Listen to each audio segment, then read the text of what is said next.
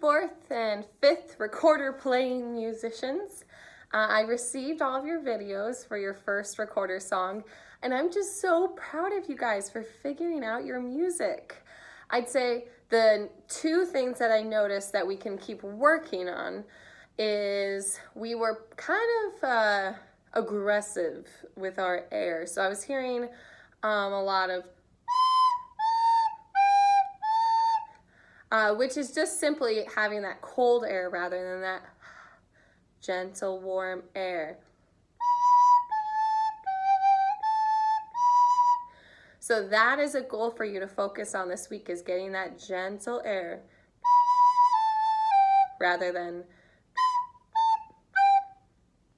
And we are improving so much on that scary house noise.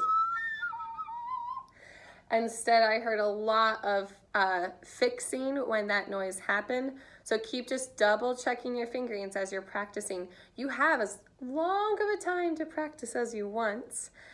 Keep respecting your parents though. So if your parents are like, you gotta put the recorder down for now, I'm going insane, then listen to them and find another time. Although I'm sure they won't go insane if you just use your gentle, warm air as you play the recorder. All right, so let's review some of our fingerings and notes that we're gonna need for this week. So we start, of course, with B, pinching, making sure that back hole's covered.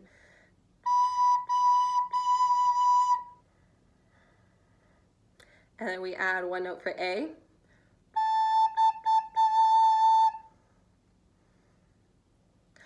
And then we add one more note for G. And then we're gonna chunk it. 2 fingers. And remember, the more notes you add, the more gentle your air needs to be.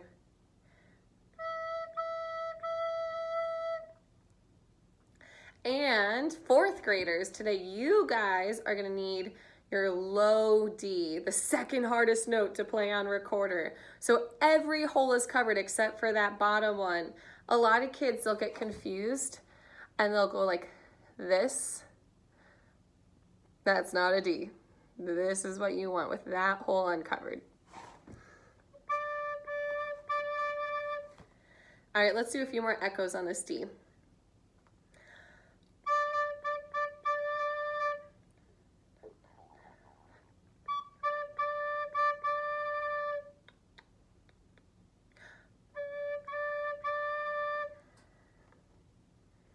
All right, and then 5th graders, you're gonna need, let's see, one other note today. So you know our C, got the thumb and that, but actually today we're gonna play D, which I believe we learned briefly before we had to leave.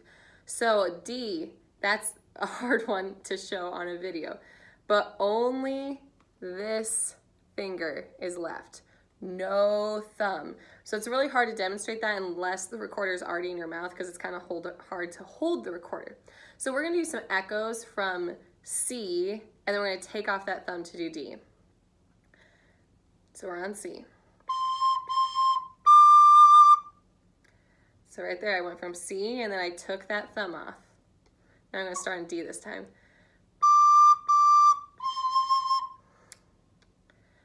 All right, now I'm gonna do some from D to B, which is a huge switch. You're taking one off and adding 2 on, and that's what you're gonna have to do for this week's song. Yay, challenges! So we're on D.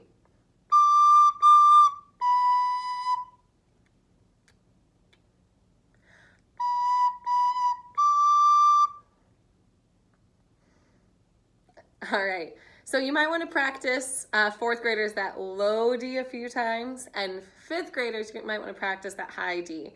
They have different challenges.